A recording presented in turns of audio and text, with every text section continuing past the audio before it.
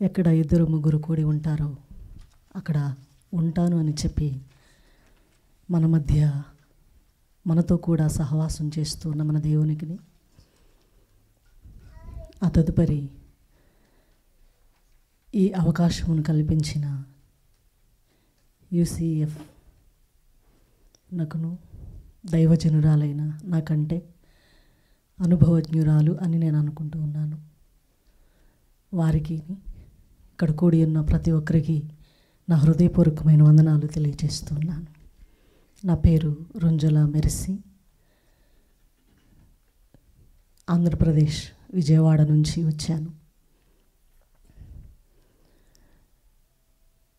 గత 10 సంవత్సరాల క్రితం ప్రభువు ఒక దర్శనం ఇచ్చారు. ఏంటి ఆ దర్శనం అంటే, నేను అమెరికా వెళుతున్నట్టు, అమెరికాలో ఎలా ఉంటుందో సిచ్యువేషన్ నాకు తెలియదు, కానీ ఇండియాలో ఒక ప్రాంతం నుండి ఒక ప్రాంతానికి వెళ్ళాలంటే బస్ ఎక్కి వెళ్ళాలి, లేదా ట్రైన్స్ అంటే ఫ్రీక్వెంట్గా ఉండేవి. అలాగే నేను అమెరికా వెళ్ళి ఫ్లైట్లలో బస్సు ఎక్కినట్టుగా వెళ్తూ ఉన్నాను. ఆ దర్శనం కలిగిన తర్వాత నాలో ఒక ప్రశ్న, ఇది జరుగుతుందా? రెండవ ప్రశ్న, నేను వెళ్ళి అక్కడ ఏం చేయగలను? కారణం, ఏ యోగ్యత నాకు లేదు, ఎలాంటి క్వాలిఫికేషన్ నాకు లేదు. ఇది జరుగునా? మరి మూడవది, ప్రభువా, రక్షించబడినప్పుడే ప్రార్థన చేశాను, నీ చిత్తము నా జీవితంలో జరగాలి, కేవలము నీ పని కొరకు మాత్రమే నేను నియమించబడాలి, వివాహం కూడా దేవుని పని చేస్తేనే నేను వివాహం చేసుకుంటాను, అలాంటి వ్యక్తే కావాలి. ఇలాంటి అప్లికేషన్స్ పెట్టిన నేను ఈ 2 విషయాల్లో ఎందుకు సందేహిస్తున్నాను అని ప్రార్థన చేయటం ప్రారంభించాను. 4 సంవత్సరాల క్రితం దేవుడు ఈ ప్రాంతానికి రావడానికి వీసా అనుమతిని కలుగు చేశారు. అది ఎలా వచ్చింది అనేది కూడా పెద్ద విట్నెస్, కానీ అది ఇప్పుడు చెప్పడానికి సమయం కాదు. వచ్చిన 4 సంవత్సరాల నుంచి నేను అనుకున్నట్లు కాదు, దేవుడు అనుకున్నట్లుగా నా జీవితంలో ప్రభువు నెరవేరుస్తూ ఒక పనికి మాలిన యోగ్యత లేని, అర్హత లేని నన్ను పెంటకుప్పల మీద నుంచి మలిచి వాడుకో ప్రభువా, దాని కొరకే నన్ను సిద్ధపరచు అని ప్రార్థన చేస్తూ ఉంటాను. ప్రేమ దేవుని బిడ్డలారా, విజయవాడలో ఎల్షదాయ్ పరిచర్య 2000 సంవత్సరంలో ప్రారంభించబడింది. 5 సంఘాలు అన్యజనుల ఎదుట దేవుని సువార్తను ప్రకటించడానికి ఒక సాధనంగా ప్రభు ఏర్పరుచుకుని ప్రభు తన పరిచర్యలో వాడుకుంటూ ఉన్నారు. మంచిది, ఈ సమయంలో మరీ ఎక్కువగా మాట్లాడను, వాక్యంలోకి వెళ్ళిపోదాం. ఈ అంశం చాలా పెద్ద అంశం. 25 minutes 1.5 hours సరిపోదు. కానీ దేవుడు ఏం మాట్లాడుతున్నాడో దానిని వినడానికి చెవులను ఉపయోగించొద్దు, మనస్సుని సిద్ధపరచుకుందాం. బైబిల్ అంతటిలో ఈ పేరాలో ఒక మాట ఉంటుంది, అది నాకు చాలా ఇష్టం. ప్రతి చోట ఈ మాట మాట్లాడకుండా ఉండలేను. ఏంటి ఆ మాట అంటే, 5వ అధ్యాయం 7వ వచనం చదువుకున్న మాట. కనుక ఈ దేహములో నివసించుచున్నంత కాలము ప్రభువునకు దూరముగా ఉన్నామని ఎరిగి ఉండి ఎల్లప్పుడూ ధైర్యము గలవారమై యుందుము. మనం ప్రభువునకు దూరంగా ఉన్నాము ఇప్పుడు, కానీ ఒకరోజు రాబోతుంది, ఆ రోజు దేవునితో కలుసుకునే గొప్ప భాగ్యము, దేవునితో జీవించే గొప్ప భాగ్యం ప్రభు మనకి ఇవ్వబోతూ ఉన్నారు. ప్రియులరా, ఆ రోజు కలుసుకునే పర్యంతం ఈలోపు ఎన్నో శ్రమలను, ఎన్నో ఇబ్బందులను, ఎన్నో పరిస్థితులను దాటుకుంటూ వెళుతూ ఉన్నాం. ఇదంతా దేనికి అంటే, దేవుణ్ణి కలుసుకోవాలి అనే నిరీక్షణ మన జీవితాల్లో కలిగి ఉండటం వల్ల పోరాటాలను అధిగమించి ముందుకు వెళుతూ ఉన్నాం. స్త్రీకి ఒక బాధ్యతని, నా మట్టుకు నా అనుభవంలో నేను చెప్తూ ఉన్నాను, ఒక కుటుంబంలో స్త్రీకి ఎంత బాధ్యత ఉంటుందంటే 75%. ఏమండి, మరి పురుషులు 25%? అంటే మరి మనమే కదా మొదటిగా వాడి మాట విని వాని ద్వారా మొదట ఆ తరువాత ఆదాము. అంటే ఎందుకు ఈ విషయాన్ని చెప్తున్నానంటే ప్రసవ వేదనతో స్త్రీ శాపము కొట్టివేయబడలేదు. ప్రసవ వేదన అయిన తరువాత ఈ బిడ్డని దేవునితో కలిపేంత వరకు కూడా ఈ వేదన కొనసాగుతూనే ఉంటుంది. ప్రియమైన దేవుని బిడ్డలారా, ప్రార్థనలో ముందుండాలి. అన్ని విషయాలలో స్త్రీ ఎలా ఉండాలి అంటే చాలా మెలకువగా ఉండాలి, చాలా మెలకువగా ఉండాలి. ఈ మెలకువ గనక మనకి లేకపోతే అపవాది ఏ దిక్కు నుంచి ఏ వైపు నుంచి వచ్చి మనలను మన పిల్లలను కబళిస్తాడో మనము దానిని గ్రహించలేం. అయితే ఈ రాత్రి మనవి చేస్తున్నాను, 75%లో ఎంత పర్సెంట్ మనం మన బాధ్యతను నెరవేరుస్తూ ఉన్నాం. దానిని గమనించి భర్తని వెన్నుతట్టి బలపరిచేదిగా ఉండాలి భార్య. బిడలను ప్రేమించి సన్మార్గంలో నడిపించేదిగా ఉండాలి భార్య. కుటుంబము ఆశీర్వదించబడుటకు ప్రార్థించేదిగా ఉండాలి భార్య. వారి రక్షణ విషయమై గోజాడి ప్రభు ఎదుట కన్నీరు కార్చి తన కన్నులారా కుటుంబమును రక్షించుకునే సామర్థ్యం కలిగి ఉండాలి భార్య. ప్రియమైన దేవుని బిడ్డలారా, ఇవన్నీ ఎప్పుడు జరుగుతాయి అంటే స్త్రీ ఎప్పుడు దేవునికి విధేయురాలవుతుందో దేవుడు తన జీవితంలో ఇలాంటివన్నీ ప్రభువు జరిగిస్తూ ఉంటారు. మంచిది. ఈరోజు మనకి సిద్ధపరచబడిన పాఠ్య భాగము ఏమిటి అనంటే walk by faith not by sight. ఏమండి, మేము విశ్వాసంతోనే నడుస్తున్నాం. ఇంకా మరలా విశ్వాసం గురించి మేమేం నేర్చుకోవాలి అని ఆలోచన చేస్తే, ప్రియమైన దేవుని బిడ్డలారా, వాక్యములో ప్రభు సెలవిస్తున్న మాట, విశ్వాసము కానిది ఏది మన జీవితాన్ని ఏలుతుందో, విశ్వాస సంబంధముగా జీవించకుండా మన దృష్టి మరల్చబడి దేహమునకు కావలసిన దానివైపు మన కన్ను మరల్చబడి దానివైపు త్రిప్పబడి దానిని జరిగిస్తూ ఉన్నాము. అదంతా కూడా వెలిచూపుతో సమానం. వెలిచూపు అంటే ఏంటి? వెలిచూపు అంటే గమనించండి, లోపల బయట. రక్తస్రావం కలిగిన స్త్రీ ఎక్కడుంది అంటే పాళెము వెలుపల ఉంది. వెలుపల. కుష్ఠవ్యాధి కలిగిన వ్యక్తి ఎక్కడుంటున్నాడు అంటే వెలుపల. అర్హత లేదా? యోగ్యురాలు కాదా? ప్రియమైన దేవుని బిడ్డలారా, వెలుపల ఉంటే ఆ వ్యక్తి విశ్వాసములో నడవలేదు, విశ్వాసముతో జీవించలేదు, విశ్వాసముతో ఎదురు చూడలేదు, విశ్వాసముతో పోరాటాన్ని జయించలేదు, విశ్వాసముతో కనిపెట్టి ప్రార్థన చేయలేదు. మనవి చేస్తున్నాను, విశ్వాసము లేకుండా ఏ వ్యక్తి కూడా దేవుణ్ణి వెంబడించలేడు, అలాగే దేవునికి ఇష్టులై ఉండలేరు. అయితే ఈ విశ్వాసము యొక్క మూలం ఎలాగ ప్రారంభించబడుతుంది అని అంటే మనకి బాగా తెలుసు, పితరుడైన అబ్రహాము అని చెప్తాం. అయితే దానికంటే ముందుగా విశ్వాసం ఆరంభమవ్వడానికి గల కారణం ఎవరు అని గనక మనం ఆలోచన చేస్తే, రోమాపత్రిక 10వ అధ్యాయము 17వ వచనములో ఈ మాటను ప్రభువు రాస్తూ ఉన్నారు. అపోస్తలుడైన పౌలు ద్వారా వినుట వలన విశ్వాసము, ఆ విశ్వాసం ఎలా కలుగుతుందంటే అది క్రీస్తును గురించిన మాట అయితేనే అది విశ్వాసం అవుతుంది. ప్రియమైన దేవుని బిడ్డలారా, ఆ విశ్వాసము మనలో ఒకప్పుడు దేవునిని ఎరుగక ముందు, దేవునిని గుర్తించక ముందు, దేవుని ఉనికిని తెలుసుకొనక ముందు మనలో విశ్వాసము లేదు. ఎలా పడితే అలాగా, ఎలా ఇష్టమైతే అలాగా, ఎలా మన మనసుకు అనిపిస్తే అలాగా బ్రతుకుతూ వచ్చాం మనం.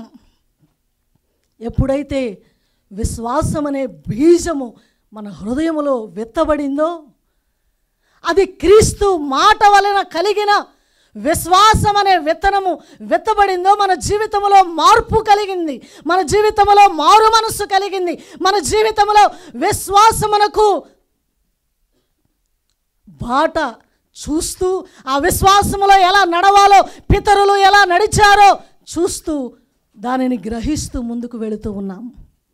అయితే గమనించండి, ఈ రోజున విశ్వాసంతో ప్రభు ఎదుట ప్రభు మార్గంలో నడుస్తున్నామా, లేక విశ్వాసము కానిది మనల్ని ఏలుతూ ఉందా? జాగ్రత్త సుమా. దేవుని రాకడ సమీపముగా ఉన్నదని గురుతులను బట్టి గమనించగలుగుతూ ఉన్నాం. గమనిస్తూ ఉన్న మనం విశ్వాసముతో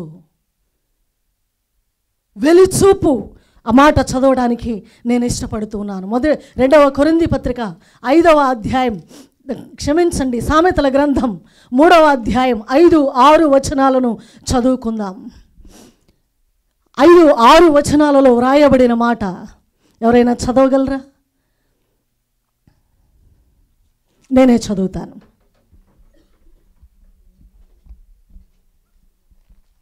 సామెతల గ్రంథం, దయచేసి క్షమించండి, 3వ అధ్యాయం 5-6 వచనాలు.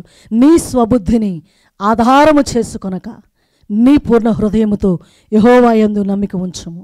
నీ ప్రవర్తన అంతటిని ఆయన అధికారమునకు ఒప్పుకొనుము. విశ్వాసము కానిది ఏమిటి? స్వబుద్ధి. విశ్వాసము కానిది ఏమిటి? ప్రియమైన దేవుని బిడ్డలారా, ప్రభు తేటగా తెలియచేస్తూ ఉన్నమాట, నీ స్వబుద్ధిని ఆధారం చేసుకునవద్దు. నీవు కోరుకున్నట్లుగా నడవడానికి వీలు లేదు. ఎందుకంటే నిన్ను గురించిన ప్రణాళిక నీవు పుట్టక ముందే ప్రభువు నీ కొరకు సిద్ధపరిచి ఉంచారు. నీవెలా నడవాలో, నీవెలా ప్రభువును వెంబడించాలో, నీవెలా ప్రభువు బాటలో ఆయనకు మహిమకరముగా ఎలా జీవించాలో ఇప్పుడు చదివిన వాక్యములో దేహములో ఉన్నంత కాలము ప్రభువునకు దూరముగా ఉన్నాము మనము. ఈ దేహం ఏమవుతుంది? శిథిలమైపోతుంది. శిథిలమైపోతూ ఉన్న ఈ దేహంలో ప్రభువు నివసించటానికి కొరకు మన దేహమును దేవాలయముగా చేసుకుని, కారణం ఏమిటంటే ఆయన మనలో ఉండటం వల్ల మరణ ఛాయలలోకి వెళ్ళిపోతున్న ఈ దేహాన్ని ప్రభువు జీవింపచేస్తూ, ప్రియమైన దేవుని బిడ్డలారా, అధిక బలం 80 సంవత్సరాలు, కానీ 40 సంవత్సరాలకే అన్ని విషయాలలో చతికిలు పడిపోతున్నాం. కారణం ఏమిటంటే విశ్వాసముతో ప్రభువుని సమీపించలేని, ప్రభువు మార్గములో నడవలేని స్థితి మన జీవితాల్లో కనబడుతుంది. ఏ విషయంలో కూడా నేను జయించలేను, ఏ విషయంలో నేను పోరాడలేను, నేను విసిగిపోయాను, నేను వెనకబడిపోతాను, నా వలన కాదు. ఇవన్నీ ఏమిటి అంటే వెలిచూపు వలన జరిగే క్రియలు ఇవి. వెలిచూపు అనగా నీవు చూస్తున్నదే, ఇప్పుడు జరుగుతున్నదే శాశ్వతమని, ఇప్పుడు జరుగుతున్నదే నిన్ను నడిపిస్తుందని నువ్వు అనుకుంటున్నావు. కానీ వాక్యం ఏమంటుందో తెలుసా? మనము చూచేవన్నీ కూడా అదృశ్యములై ఉన్నవి, అదృశ్యములై ఉన్నవి. హెబ్రీ పత్రిక 11వ అధ్యాయం 1వ వచనములో ప్రభువు రాస్తారు. మాట చదువుదామా? హెబ్రీ పత్రిక 11వ అధ్యాయం 1వ వచనం. విశ్వాసమనున్నది నిరీక్షింపబడు వాటి యొక్క నిజస్వరూపమును, అదృశ్యమైనవి ఉన్నవు అనుటకు రుజువును అయి ఉన్నది. ప్రియమైన దేవుని బిడ్డలారా, ఈ విశ్వాసం కనబడుతుందా మనకి? నిరీక్షణ కనబడుతుందా మనకి? వెలిచూపు వలన నడిచే ప్రతి వ్యక్తి ఎక్కడ ఉన్నారు ఆలోచించండి. వాక్ బై ఫెయిత్, విశ్వాసంలో నడవండి అని చెబుతున్నాం. ఏదన్నా పెద్ద అపాయం వస్తే దానిని తప్పించబడటానికి విశ్వాసమునకు కర్త అయిన యేసు వైపు చూచే ఆ నిరీక్షణను కోల్పోతున్నాం. పరుగు పందెములో పరుగెత్తే వ్యక్తి దేనిని చూచి పరిగెత్తుతున్నాడంటే బహుమానమును పొందగోరి పరిగెత్తుతూ ఉన్నాడు. బహుమానము లేకుండా పరిగెత్తుతామా అండి? అసలు ప్రారంభిస్తామా పరుగుని? ప్రారంభించలేం. బహుమానము నీ కొరకు దాచి ఉన్నదని ఎరిగి నువ్వు పరుగు పందెములో ఓపికతో పరిగెత్తాలి. విశ్వాసముతో దేవుని కార్యాలు నీ జీవితంలో ఏమై ఉన్నావో ప్రజలకు వెల్లడి పరుచుటకు నీవు ఒక సాక్షివై ఉండాలి. నీవు ఒక సాక్షి, నేను ఒక సాక్షి. ఎవరు సాక్షి ఆయనకు? ఏమండి, శిష్యులు ఆయనను గురించి ప్రకటించకపోతే ఎవరు ఆయన గురించి తెలియజేసేవాళ్ళు?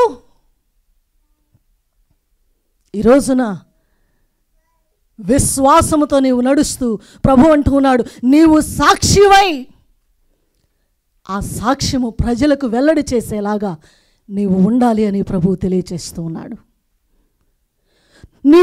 నీవు చూచేవన్నీ దృశ్యములైనవి, అవి శాశ్వతమైనవి కావు. విశ్వాసముతో వేటినైతే నీవు పొందుకోవాలని నిరీక్షించి ఆయనను వెంబడిస్తూ ఉన్నావు. వాక్యములు అంటుంది కదా, ఈ దేహంలో ఉన్నంత కాలం నీకు శ్రమ ఉంటుంది. ఖచ్చితంగా నీకు కన్నీరు ఉంటుంది, నీకు దుఃఖం ఉంటుంది.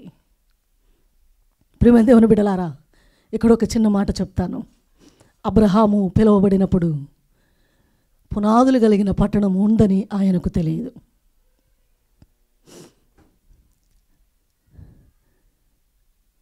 ఆయన నడిచిన, ఆయన వెళ్ళిన, ఆయన వెంబడించిన ఒకే ఒకటి ఏంటదంటే, ప్రభు పిలిచాడు, ఆయన నమ్మదగినవాడు, నేను వెళ్తాను. నడుస్తూ ఉండగా దేవుని వాగ్దానము తన జీవితంలో నెరవేరుతూ ఉండగా అబ్రహాం అంటూ ఉన్నాడు, దేవుడు దేనికి శిల్పియు నిర్మాణకుడై ఉన్నాడు, ఆ పట్టణం కొరకు నేను ఆయన వెంబడిస్తాను. మనం ఈరోజు దేని కొరకు ఆయన వెంబడిస్తున్నాం?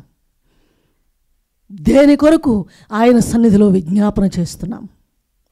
దేని కొరకు ఆయన సన్నిధిలో కనిపెట్టి ప్రార్థన చేస్తూ ఉన్నాం? వాక్ బై ఫెయిత్, విశ్వాసం. ఒకరోజు ఒక ఇంటికి వెళ్ళాను.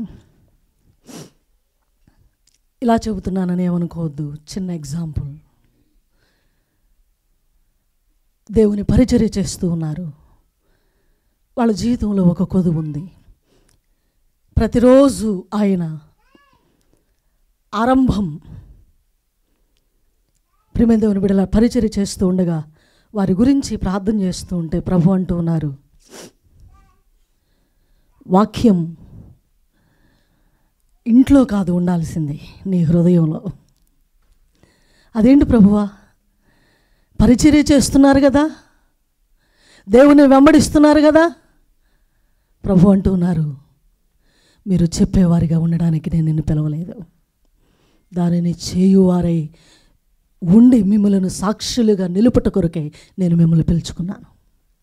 వెంటనే వారికి మాటని ఉపదేశించి, ఇది నా మాట కాదు, దేవుని మాట. ప్రియమైన దేవుని బిడ్డలారా, మనం దేవుని బిడ్డలం, ఎస్, కానీ విశ్వాసముతో లేకపోతే, దృశ్యమైన వాటిని మనం వెంబడిస్తూ ఉంటే, మనం దేని కొరకు మనల్ని సిద్ధపరిచి మనల్ని ప్రభు నడిపిస్తూ ఉన్నాడో దానిని పొందుకోవటానికి అర్హతను కోల్పోతూ ఉన్నాం. ప్రభు తెలియజేస్తూ ఉన్నాడు, విశ్వాసంతో నడిచే అనుభవం మనకు కావాలి. ఈ సందర్భంలో ఇంకొక చిన్న మాట చెప్తాను. నయోమి కోడలు రుతు భర్తని పోగొట్టుకుంది. వర్ప, అమ్మ నువ్వు చాలా మంచిదానివి, నేను వెళ్ళిపోతాను మా ఇంటికి. వాస్తవానికైతే భర్తను పోగొట్టుకున్న తర్వాత ఆ స్త్రీకి ఎవరు ఆధారం అంటే తల్లిదండ్రులే ఆధారం. కానీ ఇక్కడ అత్తతో వెళ్ళటానికి గల కారణం, ఆమె ఏం చూసింది అంటే, ప్రియమైన దేవుని బిడలారా, దేవునితో ఉన్నప్పుడు ఆ విశ్వాసపు అనుభవాన్ని చూసింది. ఆయన ప్రతీది ఏం చూస్తుంది అంటే, ఆమె తన జీవితంలో తనని ఏ స్థితిలో ఉండటానికి ప్రభు, ఆమె ఒక అన్యురాలు, దేవునిని ఎరుగని స్త్రీ, దేవునితో సహవాసము అనుభవము లేని స్త్రీ. ఆమె అత్తతో అంటుంది, నీ దేవుడే ఎట్లా అయ్యాడు? నీ దేవుడు నా దేవుడు. ప్రియమైన దేవుని బిడలారా, 18వ సంవత్సరంలో దేవునికి వ్యతిరేకంగా జీవిస్తూ, దేవుని బిడలైన నా తల్లిని నేను చాలా హింసకు గురి చేస్తూ, ఈ దేవుడు మా జీవితంలోకి రావడానికి వీల్లేదు అని ఆమెకు దుఃఖాన్ని కలుగు చేస్తున్న సందర్భంలో ప్రభు నాతో మాట్లాడుతున్నాడు. నువ్వెంత నన్ను వ్యతిరేకించినా నేను నిన్ను విడువను. నీ ఎడల నేను కలిగి ఉన్న ప్రణాళిక బహు గొప్పది. రూతు మీద ఉన్న ప్రణాళిక, దేవుని ప్రణాళిక బహు గొప్పది. రూతు వచ్చిన వెంటనే, బోయాజును కలిసిన వెంటనే బోయాజు చక్కని మాట అంటున్నాడు, ఎక్కడికి వచ్చావు నీవు? యెహోవా సురక్షితమై. అత్తకేమైనా ఉందా వెనక? అత్త ఇంకా ఏమైనా ఇవ్వగలదా ఆమెకు? ఫెయిత్, విశ్వాసంతో నయోమితో అడుగులు వేసింది. బెత్లెహేములో ఉన్న సంగతులను కనుగొంది నయోమి ద్వారా. బెత్లెహేములో ఉన్న ఆశీర్వాదాన్ని గ్రహించింది రూతు. విశ్వాసంతో అడుగులు వేసింది. ప్రియులారా, రూతుని దేవుడు సిగ్గుపడనివ్వలేదు. మనవి చేస్తున్నాను, దృశ్యమైనవన్నీ కూడా మన ఆత్మీయ జీవితంలో నుండి మనల్ని తప్పించి, ఏవి శాశ్వతం కాదో వాటి కొరకే ప్రయాసపడేటట్లుగా విశ్వాసములో నుండి తొలగింపచేసి, మనల్ని దుష్టుడు ఎలా మరులు కొల్పుతూ ఉన్నాడు అని ఆలోచన చేస్తే, మనల్ని మనమే పరీక్షించుకుంటే మనం ఎక్కడున్నామో మనకు అర్థమవుద్ది. మనం ఏ స్థితిలో ఉన్నామో, మనం ఎలా నడుస్తున్నామో ఒకసారి ఆలోచించండి. విశ్వాసములో ఏ పరిమాణంలో నేనున్నాను, ఏ స్థాయిలో నేనున్నాను, ఎక్కడ పరుగుపెట్టి ఎక్కడ నా ప్రయాణం ఆగిపోయింది, ఎందుకు ఆగిపోయింది, దానికి కారణం ఏమిటి? ప్రియమైన దేవుని బిడ్డలారా, నిన్ను తప్పించి దుష్టుడు ఏం చేస్తున్నాడంటే, దృశ్యమైనవే, నీకు కనబడేవే శాశ్వతమైనవని మరులు కొల్పి నీలో నుండి భక్తిని తొలగించి భక్తిహీనతను నీకు కలుగు చేయుట కొరకై ప్రతిదానిని భ్రమపరుస్తున్నాడు. అందుకే పౌలు అంటూ ఉన్నాడు, ఈ యుగ సంబంధమైన దేవత మనోనేత్రాలకి గురుడితనాన్ని కలుగు చేసింది. కనులుండి చూడలేని అనుభవం, గ్రహించలేని అనుభవం. ప్రియమైన దేవుని బిడ్డలారా, జాగ్రత్త సుమ. విశ్వాసంతో నడుస్తున్నావా, లేక విశ్వాసము కానిది నిన్ను ఏలుతూ ఉందా? ఇది చిన్నదే కదా అని అనుకోవచ్చు, ఇది పర్వాలేదులే కదా అని అనుకోవచ్చు. అది కబళించే రోజున దాని నుంచి నువ్వు తప్పించుకోలేవు. మరొక మాటను చదవాలని ఇష్టపడుతూ ఉన్నాను. యాకోబు పత్రిక. ఒకరోజు విశ్వాసం క్రియలు మాట్లాడుకుంటూ ఉన్నాయి. దయచేసి ఆ మాటలు చూద్దాం. యాకోబు పత్రిక 2వ అధ్యాయం 14 నుంచి 22. అయితే నేను చదువుతాను. ప్రియులారా, నా సహోదరులారా, క్రియలు లేనప్పుడు ఎవడైనను తనకు విశ్వాసం కలదని చెప్పిన ఎడల ఏమి ప్రయోజనం? అట్టి విశ్వాసం అతనిని రక్షించగలదా? సహోదరుడైనను సహోదరి అయినను దిగంబరులై ఆనాటికి భోజనము లేక ఉన్నప్పుడు మీలో ఎవడైనను శరీరమునకు కావలసిన వాటిని ఇవ్వకుండా సమాధానంగా వెళ్ళుడి, చలి కాచుకునుడి, తృప్తి పొందుడని చెప్పిన ఎడల ఏం ప్రయోజనం? అలాగే విశ్వాసము క్రియలు లేనిదైతే అది ఒంటిగా ఉండే మృతమైనదగును. అయితే ఒకడు నీకు విశ్వాసం ఉంది, నాకు క్రియలు ఉన్నాయి. క్రియలు లేకుండా నీ విశ్వాసము నాకు కనపరుచుము, నేను నా క్రియల చేత నా విశ్వాసమును నీకు కనపరుతానని చెప్పును. దేవుడొక్కడే అని నీవు నమ్ముచున్నావు, అలాగూ నమ్ముట మంచిదే. దయ్యములు కూడా నమ్మి వణుకుచు ఉన్నవి. వ్యర్థుడా, క్రియలు లేని విశ్వాసం నిష్ఫలమైనదని తెలుసుకొని కోరుచున్నావా? ప్రియ దేవుని బిడలారా, విశ్వాసం క్రియలు ఈ రెండు బ్యాలెన్స్గా వెళ్ళాలి. పట్టాల మీద రైలు వెళ్ళాలంటే ఖచ్చితంగా 2 పట్టాలు ఉండాలి. 2 పట్టాలు. మన ఆత్మీయ జీవితంలో విశ్వాసము క్రియలు, నీలో విశ్వాసం ఉన్నదని ప్రజలు గ్రహించాలంటే అది క్రియలతో కూడినదై ఉండాలి. కొంతమంది ధర్మకార్యాలు చేస్తూ, కొంతమంది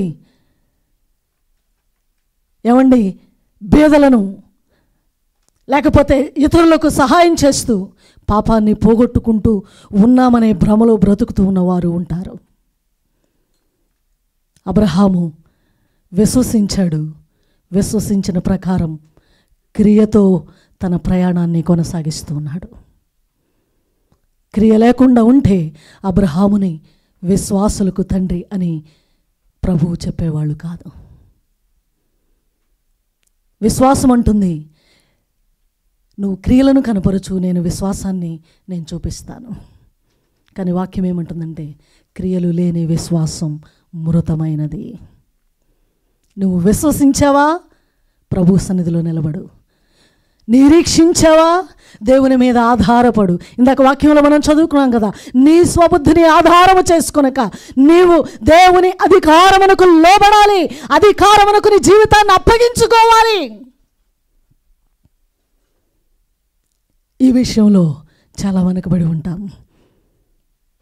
దేవుని చిత్తాన్ని జరిగిస్తున్నాం అనుకుంటున్నాం, కానీ మనల్ని మనం దేవునికి అప్పగించుకునే, ప్రభువా నా జీవితంలో ఏది జరిగినా అది నీ చిత్తమై ఉండాలి, దాని కొరకు అది బయలుపరచబడే వరకు కూడా నేను కనిపెట్టుకుని ఉంటాను అని వేచి ఉండగలమా?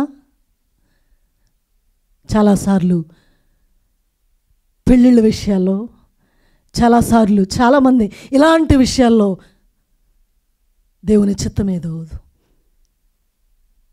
తప్పిపోయే అనుభవాలు. ప్రియమైన దేవుని బిడ్డలారా, ప్రభు అంటూ ఉన్నాడు, 2 విశ్వాసము క్రియలు నీ జీవితంలో లేకపోతే నువ్వు దేవుడు నీ కొరకు సిద్ధపరిచిన దానిని పొందుకోవటానికి నీకు నాకు అర్హత లేదు. ప్రియులారా, ఇందాక చెప్పాను కదా ఒక ప్రశ్న, ఇది జరుగునా? ఏ విధంగా? ఒకవేళ జరిగితే ఎలా జరుగుతుంది? ఒకవేళ వస్తే నేనేం చేయగలను? ప్రభు అంటూ ఉన్నాడు, వచ్చిన మొదటి సంవత్సరం 1 నెలన్నర ఉన్నాను. ఈ నన్ను వదిలేసి వెళ్ళిపోయారు. ప్రాంతం తెలియదు, ఎక్కడి నుంచి ఎక్కడికి ఎట్లా అంటే పరిచర్య కొరకు అక్కడ పరిచర్యను చూసుకోవటానికి వెళ్ళారు.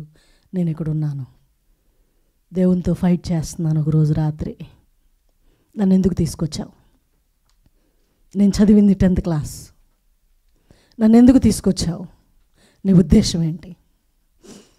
ప్రార్థన చేస్తూ పెనుగులాడుతూ ఉంటే ప్రభు ఒక ప్రశ్న వేశారు. నిన్ను ఒక ప్రశ్న అడుగుతాను, చెప్పగలవా? ఏంటి ప్రభువా? నా శిష్యులకి ఏమి వచ్చని నేను వారిని పంపించాను. వెంటనే నా నోరు షట్ డౌన్ అయిపోయింది. ఇక అడగడం మానేశాను, మూలుగుతున్నాను. ఆ రోజు రాత్రి పరిశుద్ధాత్ముడు ఎలా మాట్లాడాలో నాకు నేర్పిస్తున్నాడు, ఎలా వెళ్ళాలో నాకు నేర్పిస్తున్నాడు, ఏం చేయాలో నాకు తెలియజేస్తున్నాడు. ప్రియులారా, ఇక్కడ నేను నిలబడ్డానంటే మానవుని ఉద్దేశం కాదు, దేవుడు నిర్ణయించిన ఉద్దేశం. ఎప్పుడు జరుగుతుంది? ఆయన మాటను విశ్వసించి నిలిచి ఎదురు చూసినప్పుడు. చాలామంది, ఏమండి నేను పరిగెత్తుతూ చేస్తానండి పని, నేను నడుస్తూ ఎదురు చూస్తాను. కాదు, ప్రభు అంటున్నాడు, నువ్వు వెయిట్ చేయి. నీలో విశ్వాసం ఉన్నదని నీ క్రియలు రుజువు చేయాలి. నీ మాట విశ్వాసముతో కూడినదై ఉండాలి. విశ్వాసం విశ్వాసం. ప్రియమైన దేవుని బిడ్డలారా, యాకోబు అంటూ ఉన్నాడు, విశ్వాసము క్రియలు లేకుండా నీవు దేవుణ్ణి వ్యర్థుడా, క్రియలు లేని విశ్వాసం మృతమని, విశ్వాసం లేని క్రియలు మృతమని నీకు తెలియదా? ఇంకొక విషయం చెప్పనా, అన్నీ తెలుసు కానీ చేయటానికి మనసు ఒప్పదు. అన్నీ తెలుసు. ప్రియమైన దేవుని బిడ్డలారా, మన మనస్సును మోసపరిచే ఆత్మ మన చుట్టూనే తిరుగుతూ ఉంటుంది. మన చుట్టూనే. జాగ్రత్త సుమా, జాగ్రత్త. మెళుకువగా లేకపోతే, మేల్కొనకపోతే దేవుడు సిద్ధపరిచిన దాన్ని నేను పొందుకోలేను.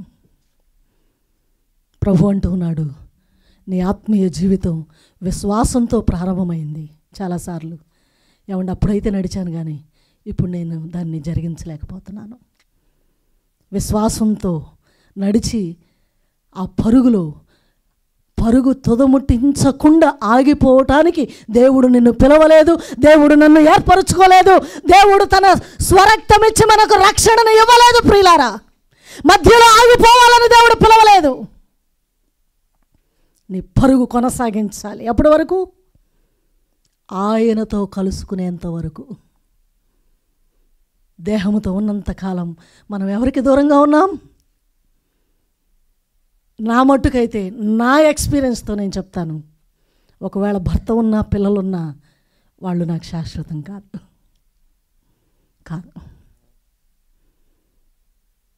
ఆయనే నాకు శాశ్వతం. చాలాసార్లు గమనించండి, వాళ్ళ మీద మనసు పెట్టుకుని పిలిచిన దేవుని వైపు చూడకుండా ఆగిపోయిన సందర్భాలేనున్నాయి. మనసే కాదు, ప్రాణం కూడా పెట్టే పరిస్థితులు. కానీ ప్రభు అంటున్నాడు, క్రీస్తు మాట వలన విశ్వాసం అనే బీజము నీలో విత్తబడింది. అది మొలకెత్తి ఫలించేదిగా ఉందా, లేకపోతే ఫలించని అంజూరపు చెట్టు వలె ఉందా? మనల్ని మనమే ప్రశ్నించుకుందాం ప్రియులారా. ఎవరి వైపు చూడొద్దు. నీవు దేవుడు. దేవుని ఎదుట నువ్వు ఎలా ఉన్నావు? దేవుని ఎదుట మన ఆత్మీయ జీవితం ఎలా ఉంది?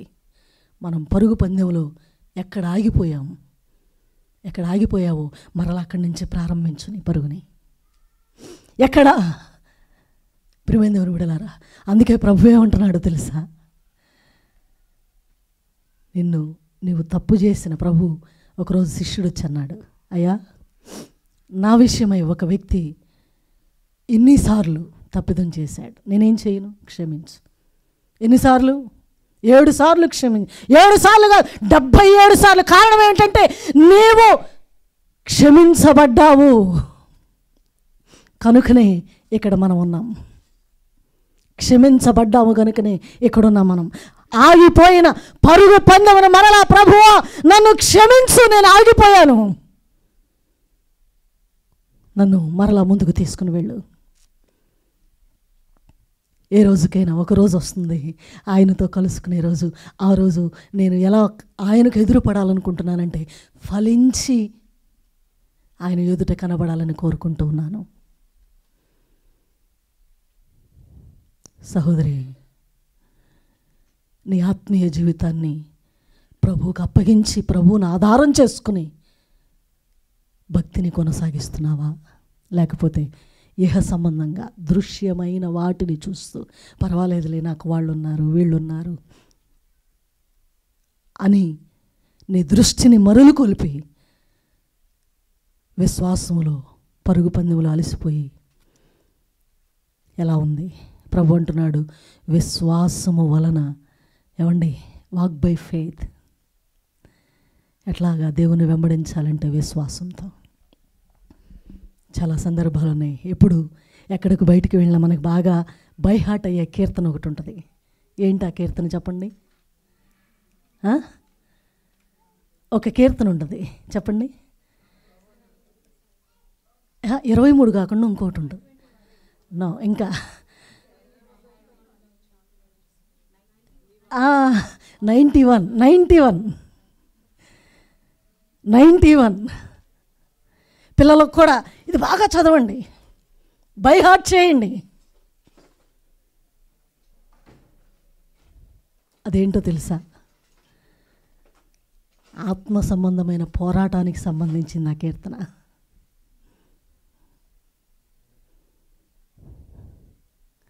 ప్రియ దేవుని బిడ్డలారా,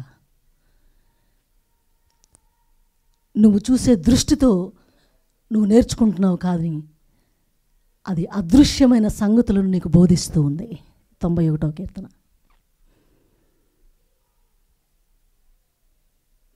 ఆలోచించండి. పరిశుద్ధాత్మ దేవుడు ఈ దినాన మనం ఎక్కడున్నామో, ఎక్కడ అలిసిపోయామో, ఎక్కడ ఆగిపోయామో, ఎందుకు ఆగిపోయామో ప్రియుడు మనతో మాట్లాడుతూ ఉన్నాడు. ప్రభు అంటూ ఉన్నాడు, నిన్ను నీవే రికలెక్ట్ చేసుకో. నువ్వెవరికి సమాధానం చెప్పాల్సిన పని లేదు, కానీ ప్రభువుకి నువ్వు సమాధానం చెప్పాలి. ఎందుకు ఆగిపోయావో, దేని కొరకు ఆగిపోయావో. చాలాసార్లు విశ్వాసములో ఒకరిని కారణం చేసుకుని ఆగిపోతాం మనం.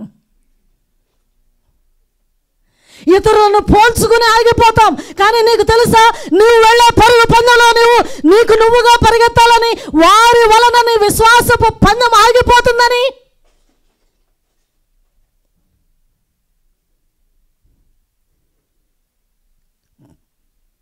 దృశ్యమైనవన్నీ, కనబడేవన్నీ నీకు నిత్య జీవాన్ని ఇవ్వలేవు. అదృశ్యమైనవి, ఏది చూడక నమ్ముతూ ఉన్నావో, ఏది చూడక విశ్వసిస్తూ ఉన్నావో, ఏది చూడక నీవు ప్రభువుకి నిన్ను నీవు అప్పగించుకుని విశ్వాస జీవితంలో పోరాటాలను జయిస్తూ, అధిగమిస్తూ, శ్రమలను ఓర్చుకుంటూ, నిరీక్షణ కలిగి ఆయనను వెంబడిస్తూ ఉన్నావు, అవి నిన్ను గెలిపించి 91వ కీర్తన చివరిలో ప్రభు అంటాడు, అతనికి నేను తోడయ్యిందును, శ్రమలో నేను అతనికి తోడయ్యిందును. అతన్ని విడిపించి, శ్రమ అంటే ఏ శ్రమ? అది ఇహ సంబంధమైనది కాదు, ఆత్మ సంబంధమైన పోరాటం అది. ప్రియ సహోదరి, నీ విశ్వాసపు పరుగు పందెంలో ప్రభు వెలుచూపు వలె, పై వచనాల్లో చదివాం కదా, వస్త్రము లేకుండా వీలు లేదు. విశ్వాసం నుండి అధిక విశ్వాసంలోకి నీ లెవెల్ ఎప్పటికప్పుడు ఆత్మీయ జీవితంలో విశ్వాసంలో పెంపొందించే అనుభవం నీవు కలిగి ఉండాలి. అప్పుడే దేవుడు నీ కొరకు సిద్ధపరిచిన దానిని నీవు పొందుకోగలవు. ఆలోచించండి. అలిసిపోతున్నామండి, మనసు అలిసిపోతుంది. దేని కొరకు? ఈ పరుగు పందెంలో పరిగెత్తే దాని కొరకు. కానీ నీవు అలిసిపోవటానికి వీల్లేదు. ప్రభువు నీకొక క్రీస్తు అనే మాట వల్ల కలిగే విశ్వాసపు బీజాన్ని నీలో నాటాడు. ప్రభు అంటూ ఉన్నాడు, ప్రారంభించు, పరిగెత్తు, నీ కొరకు సిద్ధపరిచింది. ఖచ్చితంగా నీవు దాన్ని పొందుకోగలవు. ఎప్పుడు అంటే నిరీక్షణ కలిగి, ఏవి అదృశ్యమైనవో వాటిని నమ్మి దాన్ని వెంబడించినప్పుడు. ప్రియమైన దేవుని బిడ్డలారా, చాలా సందర్భాలు ఉన్నాయి, కానీ సమయం నా తదుపరి మరలా దైవ సేవకురాలు మాట్లాడవలసి ఉన్నది. దేవుడు నాకు ఇచ్చిన ఈ సమయాన్ని బట్టి నేను ఎంతగానో ప్రభువుని స్తుతిస్తూ ఉన్నాను. ఆగిపోయిన ఈ పరుగు పందెంలో ఓపికతో పరిగెత్తుతూ, వెలిచూపు వలెనే కాక విశ్వాసముతో దేవుని వెంబడిస్తూ, ఆయనకు మనము సాక్షులమై, ఆయనకి ఎవరండి సాక్షులు అంటే, నేనే సాక్షిని, నా జీవితమే సాక్ష్యం. ఇతరులకు నేనేం చెప్పాలి వెళ్ళి? నేనే సాక్ష్యం అండి, నా జీవితమే సాక్ష్యం. ఇది చాలు క్రీస్తు ప్రభు అంటే ఎవరో చెప్పడానికి. ఇది చాలు రక్షణ ఎలా వస్తుందో చెప్పడానికి. ఇది చాలు విశ్వాసం అంటే ఏంటో చెప్పడానికి. ప్రియమైన దేవుని బిడ్డలారా, అందుకొరకై ప్రభువు నిన్ను నన్ను ఏర్పరుచుకుని ఈ మార్గము గుండా నడిపిస్తూ ఉన్నారు. కానీ ఈ ప్రయాణంలో వెళ్ళక మన మనసు మరులు కొల్పబడి దృశ్యమైన వాటి వైపు మన మనస్సును పెట్టి ఆత్మీయ పరుగు పందెములు పరిగెత్తలేని స్థాయి తగ్గిపోయి దిగజారిన స్థితి మన జీవితాల్లో కనబడుతుంది. జాగ్రత్త సుమ. విశ్వాసంతో ఉన్నావా? ఫెయిత్ ఇది చాలా కష్టం అండి. విశ్వాసంతో చాలా కష్టం. ఇది నీ ఎక్స్పీరియన్స్తో రావాలి. ఇది విశ్వాసం అంటే ఏంటో నీ ఎక్స్పీరియన్స్తో నువ్వు రావాలి. ఇది ప్రియమైన దేవుని బిడ్డలారా, నేను అలాంటి ఉదాహరణలలో చెప్పగలను. కానీ ఈ రాత్రికాల సమయంలో వెలిచూపుతో ప్రభువును వెంబడిస్తున్నావా? విశ్వాసంతో ప్రభువును వెంబడిస్తున్నావా? వెలిచూపుతో వెంబడిస్తే ఒకరోజు వస్తుంది, ఆయన్ని కలుసుకునే ఆ అనుభవాన్ని పోగొట్టుకుంటావు. విశ్వాసంతో వెంబడిస్తే ఒకరోజు వస్తుంది, నిరీక్షించిన రోజు, ఆయన కొరకు శ్రమ పడిన రోజు, ఇదిగో ఆయన కొరకు నిందలు పడి బ్రతికిన రోజు, ఇదిగో ఒకరోజు ఆయన నీకు రివార్డ్. విశ్వాసంతో నడిస్తే ఏంటి నీకు బహుమానం, నాకేంటి లాభం అని అడిగేవాళ్ళు కూడా లేకపోలేదు. నీకు ఒక రివార్డ్ దాచి ఉంచాడు ప్రభు. ఆ కిందే చదువుతారా? 5వ అధ్యాయంలో 10వ వచనంలో ప్రభువు చక్కని మాట రాస్తారు. 5వ అధ్యాయం ఆ మాట చెప్పిన మాట ముగిస్తాను. ఎందుకనగా తాను జరిగించిన క్రియల చొప్పున అవి మంచివైనా సరే చెడ్డవైనా సరే దేహముతో జరిగించిన వాటి ఫలమును ప్రతి వాడు పొందినట్లు మనమందరమును క్రీస్తు న్యాయపీఠము ఎదుట ప్రత్యక్షము కావలయను.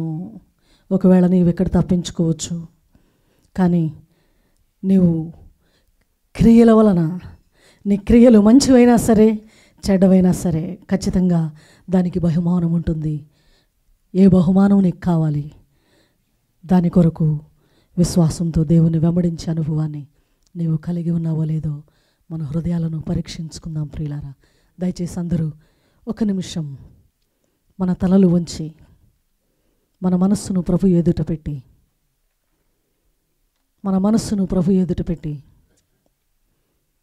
నేను మనవి చేస్తున్నాను. విశ్వాసము వెలుచూపు రెండు కనబడుతూ ఉన్నాయి.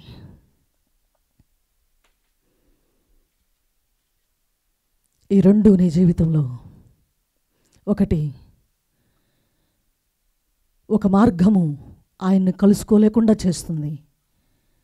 ఒక మార్గము నీ కొరకు సిద్ధపరిచిన దాన్ని నీవు అనుభవించి ఆయనతో కూడా కలిసి ఉండేటట్లుగా చేస్తుంది.